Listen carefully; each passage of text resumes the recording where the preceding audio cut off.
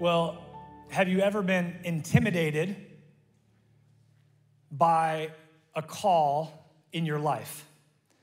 Something God has called you to do, and you know it, but if you're really honest with yourself, it's overwhelming to you.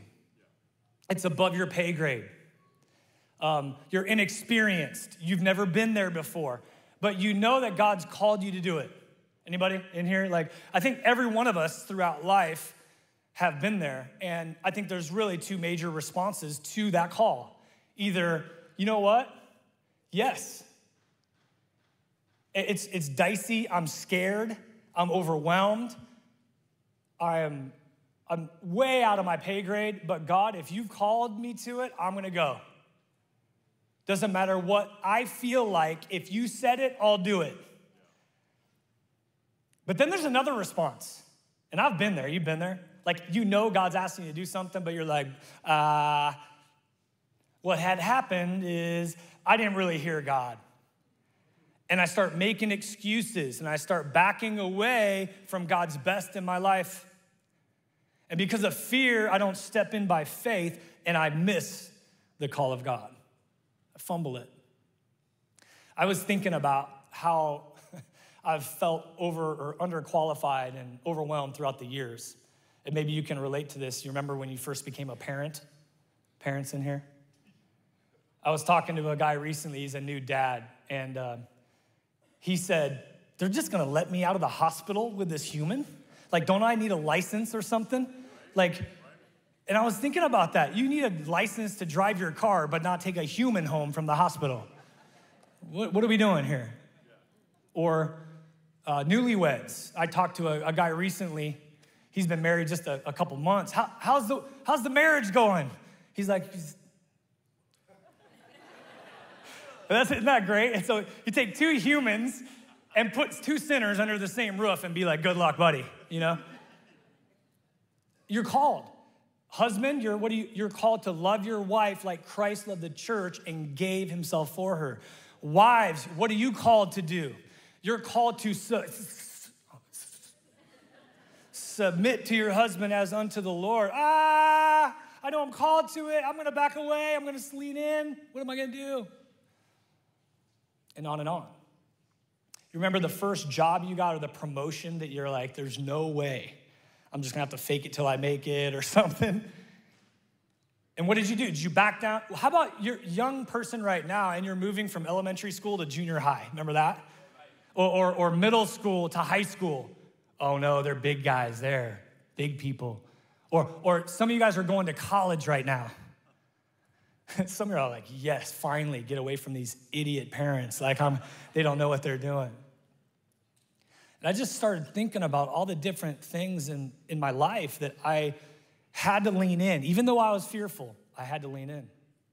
When we got called to leave Fort Lauderdale, Florida and start this church, talk about underqualified.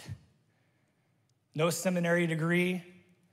In my former life, I didn't start a church and lead a church.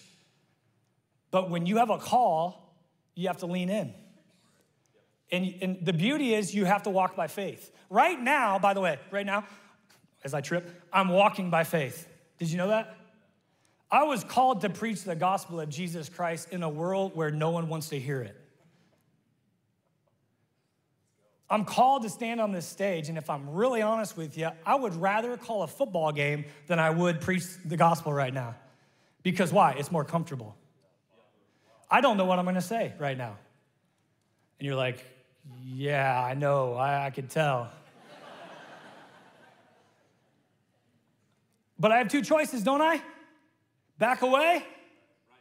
What are they gonna think? What am I gonna do? Am I enough? Do I have enough? What am I gonna do? Or do I lean in and go, you know what? It's uncomfortable, but I'm gonna do it anyways. And I wonder how many people miss out on God's best because of fear. I know I have. I know I've missed opportunity after opportunity because I wouldn't lean in by faith when God calls me to it. I gotta step in. Even as we speak right now, I'm leaning in. Are you leaning in? Are you backing away or are you leaning in? That's the message. So we can go to brunch now. We'll see you guys later. No. Why am I telling you this? That's Jeremiah's debacle. It's his crucible. It's his position he's in. God comes to Jeremiah, and as a young man, we're talking late teens, early 20s, and says, hey, yo, Jeremiah, I've called you to be a prophet to the nations. Before you were even formed in your mother's womb, I sovereignly called you to go preach a message of repentance to my people who are straying. And Jeremiah's like, say what now? For context, you gotta understand, his dad was actually a priest. He's from Anathoth, this city that's a couple miles outside of Jerusalem. And a priest in that day would be more making sacrifices for the people, caring for the people, but not necessarily calling them out. So Jeremiah's like, I can do the priest thing. I don't know about the prophet thing. And you'll see in the text, you read it, of course, already in Jeremiah 1, didn't you? When you were reading it, you were like, dude, he starts kind of backpedaling a bit. Did you see it? You'll see it. He's like, I don't know about this call. And then God leans in. He's like, hold up now. I'm God. You're not. I'm going to equip you in the call. And if you'll step out by faith, I'll meet you right where you are at. And I'll speak through you, even in the tough times. And that's the message that I want you to hear today because it's been encouraging to me. Let's take a look at it. Jeremiah chapter 1, starting in verse 4. Jeremiah chapter 1, starting in verse 4. This is what the Bible says. The Lord gave me this message. And I was just thinking about that, how does God speak to you? That's why I love this church, not because Sunday, all of a sudden something amazing. Now, amazing things happen, but the beauty of this church is you get to hear the Lord's message every single day if you'll take this challenge. And I'm just thinking, how did he speak to Jeremiah? Was it, Jeremiah, how did he speak? The beauty is we can hear his voice all day long. The Holy Spirit, open your Bible, you can hear his message. And here was the message, verse 5. I knew you before I formed you in your mother's womb. Before you were born, I set you apart, and I appointed you as my prophet to the nations. And I'm just picturing Jeremiah, what? I called you. I pre-programmed you with a purpose. And I'm just looking around this room. Isn't it, one of my favorite things is the beauty of the variety of humanity. Isn't it wild? Just look around real quick. Just look at all the different lovely people. Y'all looking good today. And you have different hairstyles, colors. You have different heights, different weights, different financial statuses, different seasons of life. But here's the thing. God pre-programmed you for such a time as this, and it has a specific call in your life. You didn't have anything to do with it, by the way. Isn't it funny? You weren't in your mother's womb talking about, I'm gonna make myself about 6 foot, about 185. I'm gonna talk way too much. It had nothing to do with that. I remember when I was young, I think, Mom, you can correct me if I'm wrong, I think I was in elementary school, and the assignment was, what do you wanna be when you grow up? And I wrote, I want to be a God man. I wish I had the picture. I lost it. Did you give it to me? And I lost it, of course. You shouldn't have gave it to me. You know that. Pre-programmed to lose stuff. But it was interesting because I would have never chosen this for myself. Now I'm grateful because I look around and I see a million lives. It's so wild. I was with one of my buddies recently and he was telling me about his life completely changed by the grace of God. I didn't have anything to do with it though, but I was pre-programmed with a purpose. And that was kind of like God early on going, hey man, don't run. I was like, that's for geeks and nerds. And I was stiff-arming God for a long time. I'm gonna be in athletics, I'm gonna be the cool guy. God's for nerds. And I was running for a long time. But sometimes you can't outrun the sovereignty of God. He'll lasso you in. Bring you in. Good luck. And it was wild because after I came to Christ, I had this burden on my heart. I was a part of this amazing church, met my amazing wife. You're looking good, babe. We met in Fort Lauderdale at this amazing church. And this church was radical. It just went right through the Bible, from Genesis to Revelation. And I'm like, I've never seen anything like that. And God put this woe, we say this, find your woe, you'll find your flow. You want to find your purpose, find a problem. And what happens is a problem is connected to passion, and now that becomes your purpose. And I was like, dude, it freaks me out that there's great people, Christian people, that have never read their Bible. They just come 1.8 times a month, get a regurgitated message, and try to actually live this abundant Christian life. It broke my heart. And God's like, well, you can complain about it or you could do something about it.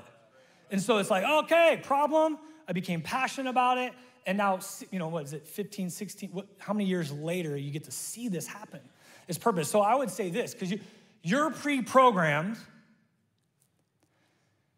God sovereignly called you to something. And here's some indicators, some breadcrumbs for you. What freaks you out? What makes you upset? Or another one, like, when do you feel most alive? When do you feel most fulfilled? Many times that's gonna lead you to your purpose. And so God says this to Jeremiah, yo, Jerry, we're gonna call for your life. I love David penned this Psalm 139. Jot it down in your notes. I just wanna read it because this confirms exactly what God's talking to Jeremiah about. Listen to this. David says this in verse 13 of Psalm 139. You made all the delicate inner parts of my body and knit me together in my mother's womb. Verse 15, you watched me as I was being formed in utter seclusion, as I was woven together in the dark of the womb. Look at 16, this is crazy. And I want you to put yourself in this text. He's speaking to you. You saw me before I was born. Every day of my life was recorded in your book. Every moment was laid out before a single day had passed. Does that just boggle your mind right there? Every day. You didn't have a choice. It was laid out before you. It's funny because Pastor Cap was just talking about this last week, how he was sharing, and thanks for sharing so personally and transparently, how he's like, I can't run from the call of being a preacher and a pastor and would I say a prophet. And I appreciate you leaning into your God-given call. We're all better because of it. Yeah, you can clap that. Go ahead, Todd. Father Todd. Let's go, baby. And I want you to think about that. You're made for a specific reason and a call, and God's speaking to you. Maybe he's reminding you of something because you've backed away for a while and he's bringing you back.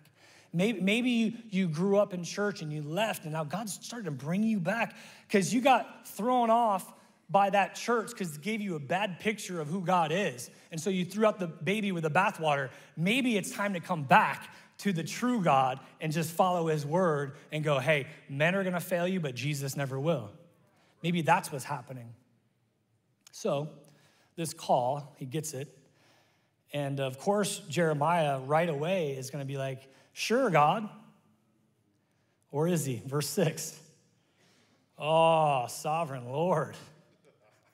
There's another translation, I think it says, ah. That's all it says, something like that, ah.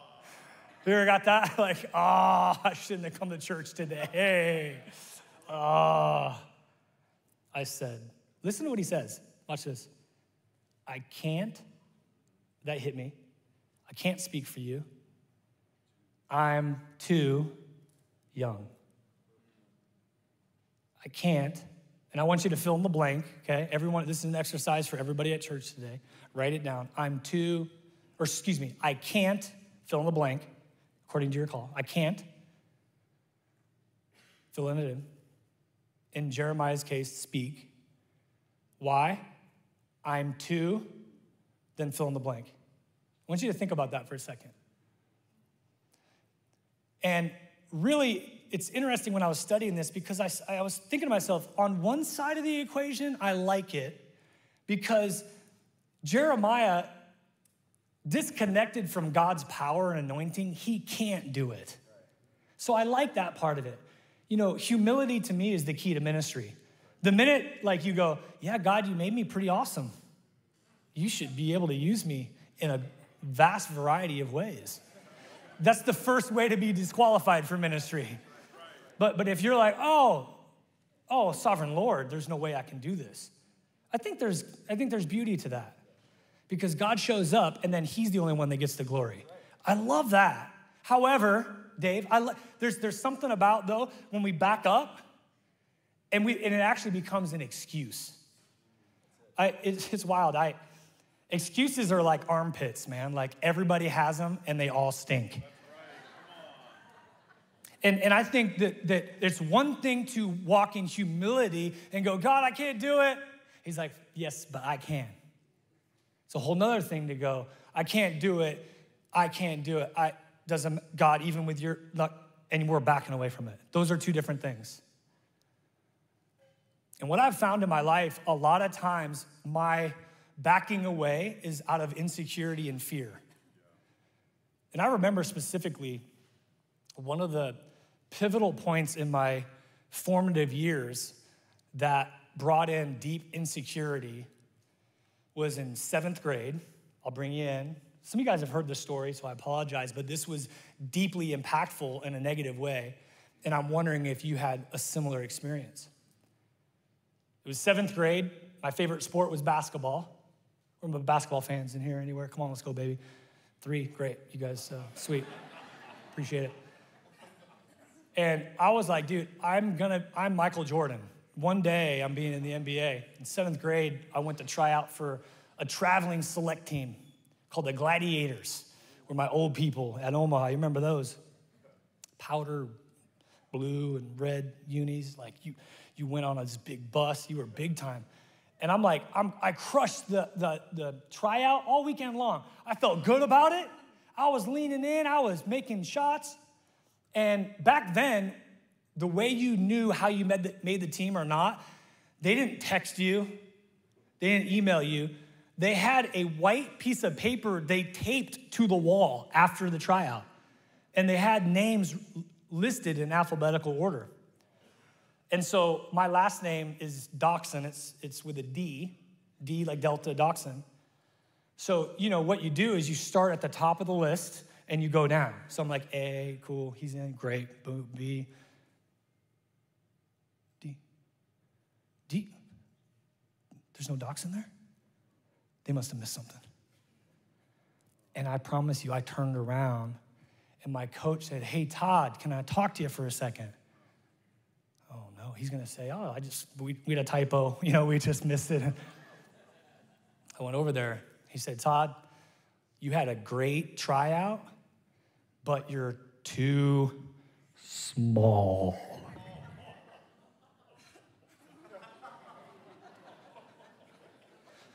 I was already super insecure about how small I was. I would wear like 2 shirts, you know. I'd wear the shoes that had a little more. To this day, I'm really not 6'2". I look 6'2".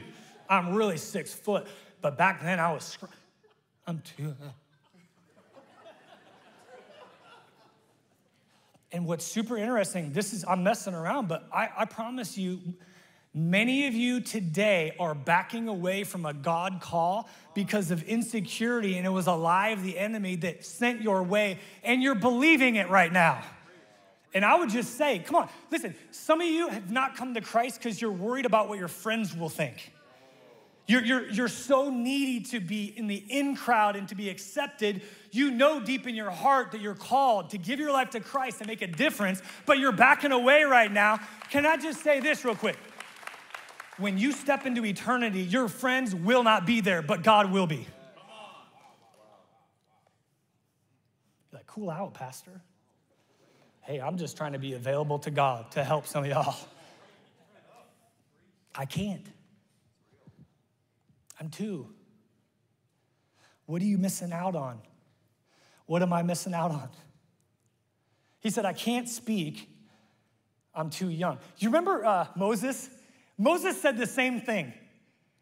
God uses Moses to free his people from Egyptian slavery. And it was so crazy because he looked at Mo one day. He's like, hey, Moses, I want you to go to Pharaoh and just demand, let my people go. And you remember what Moses said? I'll show it to you. I think it's Exodus chapter 4. Watch this. But Moses pleaded with the Lord. Oh, Lord. Does that sound familiar? Oh, Lord.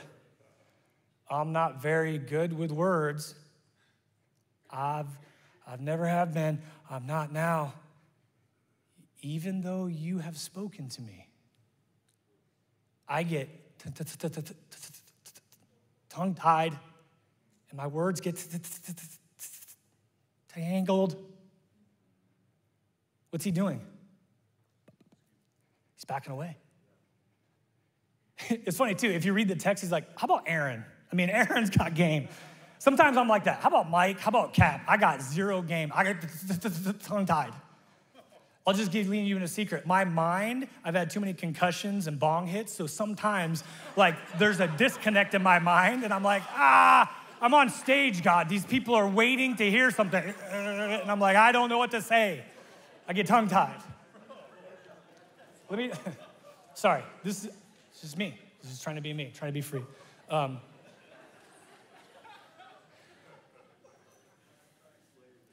By a show of hands, real quick, how many are deathly afraid of public speaking? Raise your hand. Okay, how many young people deathly afraid of, okay. Hold on, look around real quick. You three right there, deathly afraid. Okay, good. Appreciate that. I like your shirt. Jesus is the lion, though. So, man, roar.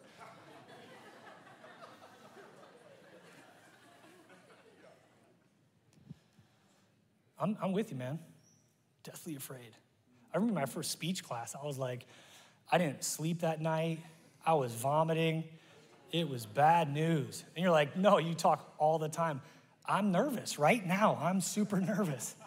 I don't know what's going to come out. I don't. No idea. What have you been telling God you can't do? And of course, then God's like, okay, you can't do it, no problem. Nope, look at verse 7. Look at the Lord's reply. Don't say I'm too young. I just wanted to stop real quick and look at all my young people, and I just want to say, don't say that anymore. Let me just look at you real quick. You're like, face like, don't look at me. I'm just going to look at you real quick. And I want to give you 1 Timothy 4:12. Because Timmy got a little insecure. He didn't really want to speak up. And Paul wrote to him. What did he say? 1 Timothy 4:12. What do you got? Can you throw it up there? Because I don't have it right now. Let no one despise your youth, but be an example in faith, in word, in purity, in love, and some other things. Don't back away, young people. You might feel insecure, Faith, but you got it. If God's called you to it, he'll empower you to do it. I love being around you. You have a joy, you have a vibrance. You know what the enemy will want to do? Squander and squelch your joy. So when you feel like, oh, you're not enough, I don't have enough, all that kind of stuff, that's the enemy. And you can't afford to listen to that. You got to walk in power because your joy and your presence is going to help people. And I really believe that. Don't let them think less of you. And he says this, and he says in the second half, for you must go wherever I send you and say whatever I tell you. I forgot to give you the first point. The first point was, I can't, I'm too. This is the second point. Write it down. Wherever, whatever. Wherever, whatever. So God was shifting Jeremiah's mindset. He was moving it to excuses, limitations, to lordship. And that's what it is. When you and when we say yes to God, whatever you want to do, the only answer that we have is wherever, whatever. And think about this, Jeremiah's story is wild. When you study Jeremiah's story, and I promise you, like, read this. I know they're long chapters. I know it's a long book, but it's super profound because early on, he's working under a King Josiah. Remember King Josiah? He was king at like 8 years old. He finds the scroll. Hilkiah like reads it, and there's like kind of like a mini revival that goes on for a moment. And then there's another king, Jehoiakim, that comes in, and so Jeremiah is bringing God's word as a prophet. He's being faithful. No one wants to listen. Jehoiakim takes one of the scrolls, he rips it and throws it in the fire. Awesome, bro. All my preparation and all my notes. I had one guy one time, like I wrote my whole message and somehow deleted it, like right before, like the day before. I'm like, what are you doing here? So burns it. Later on, sorry, you made me feel bad, sorry. Later on, he gets thrown in a pit in a prison for preaching. Talk about being persecuted. And Jeremiah just leans in still. Wherever you call me to go, whatever you want me to say.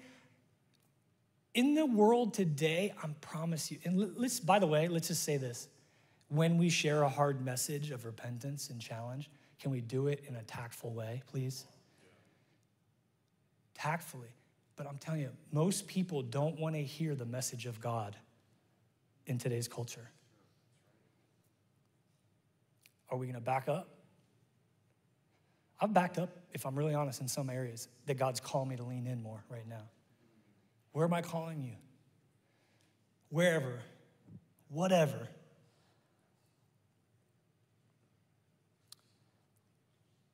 I was really reflecting a lot when it comes to wherever and whatever when we first got called back in 2008 to start the church. And I think I told you guys about this. We were in Fort Lauderdale. It was 84 degrees. We were playing football on the beach. And it was February, so when we got here, it was like negative 25. And like, my wife looks at me like, what are you doing? I'm like, I have no idea. But I think about wherever. Where's he called you to be in this season? Is it a new business, a new career? Maybe it's to stay in a position right now that you're really uncomfortable, but you know God has not released you from. So there's a variety of places and spaces that he's called us to be. You know the neighbor that you're like, you just want to shut the garage, you know? You're like, bro, they're awkward. And it's like, but God's knocking on your heart and says, go to your neighbor. Go bake them like some brownies or something and just bring them over. It's just nice and fresh. Jesus loves you. I thought I'd bring you some brownies. Wherever, do whatever, call whatever. I'm going to be with you. And that's what it is. That's true lordship. When I was studying this, really this message is a message of lordship. Yes, Lord. That's all you say. Yes, Lord. It's funny because there was easier said than done, right? But I want to show you this. Back in Luke chapter 9, there was a story of Jesus was calling people to follow him. And I think there was a lot of fans of Jesus, but not a lot of followers. And he was saying, it was interesting how he would call people. He would like show up at like a tax office at like H&R Block, and he would look at Matthew and be like, yo, Matt, follow me. And Matt would like just leave everything and follow. Or, Peter, I think Peter, James, were they all fishermen? Drop your nets. Now you're going to be fishers of men. Follow me. And he was calling people, and there was this one guy, I want you to see it in Luke chapter 9, 61. Listen to this guy. He's like, yeah, Lord, I'll follow you. But first let me say goodbye to my family. So do you see the tension here? Yeah, Lord, I'll follow you, but let me first do something. True all-in lordship, God is yes. It's not yes, but. Yes, but is what we call an oxymoron. Kind of like jumbo shrimp. Pretty ugly. Icy hot. Marital bliss. Joking. I told my wife the other day, I'm still madly in love with you and you're my best friend. 23 years later. So it can't happen, by the way. There's something about what Jesus was saying it's yes, Lord. It's not yes, but. And then he gives him this great word. And don't be afraid. Look at verse 8. Don't be afraid of the people. I'll be with you and I'll protect you. I, the Lord, have spoken. Then the Lord reached out. He touched my mouth. That's the key. And said, look, I've put my words in your mouth. I love it. It's interesting because in that text, there's another translation that says, don't be afraid of the people's faces. And it's funny, when I'm preaching, I see all your faces, and some of your resting faces are yes faces. This is proven. This is really proven. They did a study on it. Some of your faces right now, you're tuned in, you're zoned in, and you're really, you're excited, but your resting face is like this. And I love looking at you guys because you could be like, this is a terrible study, but you're just resting. And then some of you guys, your resting face is a no face.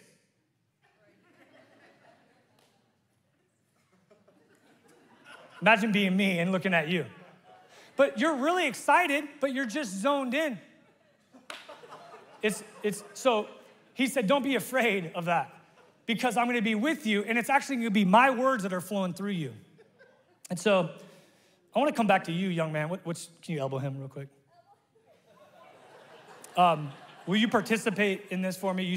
Earlier you said, I fear public speaking, but what if I told you, I will give you the words to say. Would you come up here right now and tell these people something? Will you do it? Okay, come on. Come on up. We're just gonna go ahead and just kill some fears today. And I really appreciate that you're doing that. What's your name? Jake. Let's give it up for Jake, man. Swagged out Jake. Come on up real quick, come on. All right, so Jake, I'm just gonna give you the words. And this is a good word because I was thinking about this. This is a word I've been speaking to myself lately. It's 2 Peter 1:7, okay? All I'm gonna do is I'm gonna give you the words and you're gonna give it to the people. Can you bring it up for me if you have it, by the way? 2 Peter 1:7. For I have not given you a spirit of fear. For I have not given you a spirit of fear, but of power, love, and a sound mind. But of power and love and of a sound mind. Amen. Let's go. Thanks, man. Appreciate it. This man was filled with fear, but he trusted me to give him the words to say, and that's exactly what God told Jeremiah. Guess what? You know what? You're gonna be fearful, but I'm gonna give you the words to say, and as you follow me and you lean in, you trust me, thank you so much.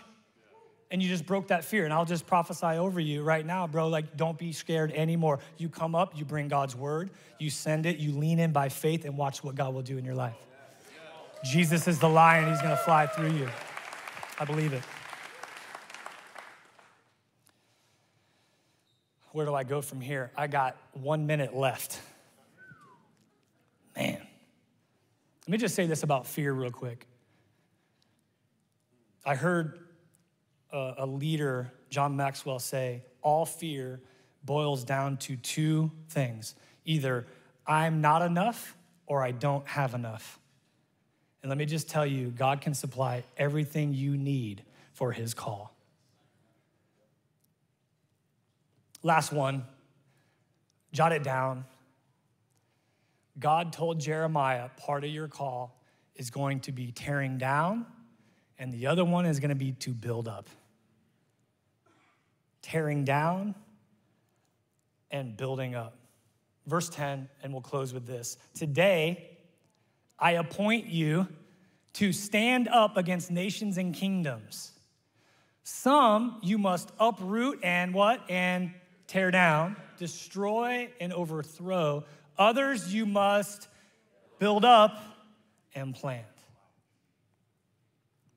What a wild call that Jeremiah has.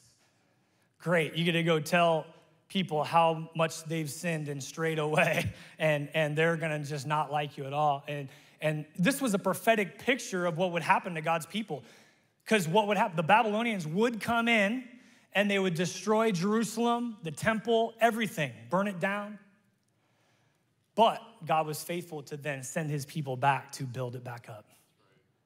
And maybe that's what's happening in your life right now.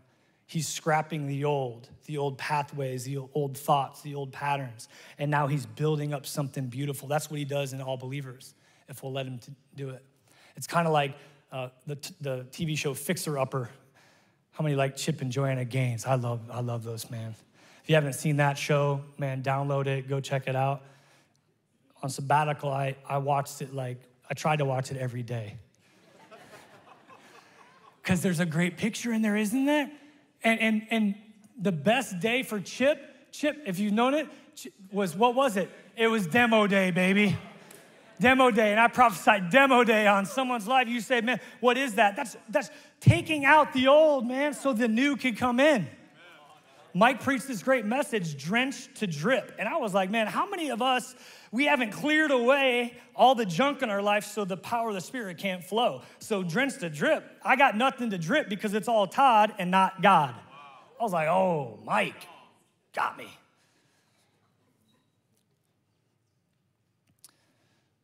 Let me just tell you an encouraging story, and I'll land this plane. Super encouraging. A few years ago, we started this ministry called 180. How many grateful for 180? Proud of you guys. And the whole idea of 180 was patterned off my life where for years and years and years, I stiff-armed God. I was like, no, I'm going to do it my own way. Got involved in a bunch of stuff I was really ashamed of and patterns of sin and addiction. And there had to be this point where I'm like, I'm tired of it, God. I need help. And there was a process of eradicating. It was forgiven in one moment, but there was a process of forgiveness and eradicating a lot of the junk in my life. And that's what we patterned this 4 months for. So the guys would come in, they'd say yes to Jesus, yes to the leaders of the house, and then start building up patterns and lifestyle rhythms that would set them up for success. And I'm happy to say after a few years, how many men, I'm so proud of you. I'm so proud of the men that have the courage to walk through this. One in particular, I just heard this report. He came from Florida. One of his friends went through it, told him about it. He moves from Florida, sacrifices 4 months, moves to Omaha, totally gives his life to Christ, and talk about wreckage, but now God has rebuilt and continues to rebuild his life. Demo day happened, but man, the beauty of it. I love at the end of Fixer Upper, man. It's like, 15 minutes later, the house is just beautiful. It's like, how did that happen? Can I just tell you, some of you, it's gonna take time, but it's worth it. It's beautiful to see what God can do. He tears down and then builds up. Amen. Did this encourage you? Hope it did. God, thank you for this word. I know I needed it. And as we continue to study Jeremiah, I pray we'd receive calls, we'd hear from you, and as scared as we are, as fearful as we are, we wouldn't back down, we'd move forward, trusting you to speak through us, to love through us, to care through us. And I pray for every single person in here that doesn't know you, that you would move in their hearts. I pray for those that maybe are walking in insecurity due to something in their past, a past hurt, a past loss, a past pain. I pray, God, right now you would release that. Cancel that lie that I'm not enough, and replace it with, if I've called you to it, you got it. I'm gonna equip you. I pray, God, that there would be faith that would be built. You be glorified, they'd experience your best. In Jesus' name.